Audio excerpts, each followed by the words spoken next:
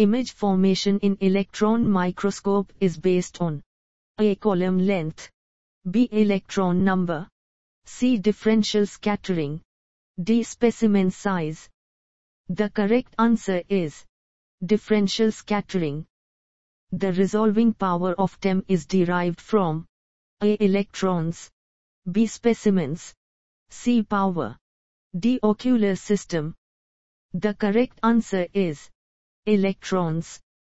In TEM, the tissue is stained by floating on drops of A. Hydrocarbons, B. Slow molecular weight stains, C. Heavy metal soutions, D. Oil immersion. The correct answer is heavy metal soutions. Shadow casting is a technique of visualizing A. Isolated particles, B. Mounds, C. shoot tips, D. root tips. The correct answer is isolated particles. Glutaraldehyde is A. metal, B. fixative, C. non-metal, D. atomic species. The correct answer is fixative. Osmium is A. non-metal, B. heavy metal, C. alloy, D. light metal. The correct answer is heavy metal. Which of the following component of TEM focuses the beam of electrons on the sample? A. Ocular lens, B. Condenser lens, C. Stage, D. Column. The correct answer is condenser lens.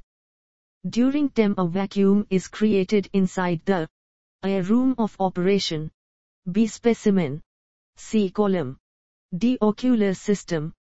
The correct answer is column. The biological materials have little intrinsic capability to A. scatter electrons, B. stain, C. remain viable, D. be captured. The correct answer is scatter electrons. The resolution attainable with standard TEM is less than the theoretical value. A. true, B. false, C. D. The correct answer is true. TEM and SEM are the same microscopy techniques. A. true, B. false, C. D. The correct answer is false. The cathode of transmission electron microscope consists of A. tungsten wire, B. bulb, C. iron filament, D. gold wire. The correct answer is tungsten wire.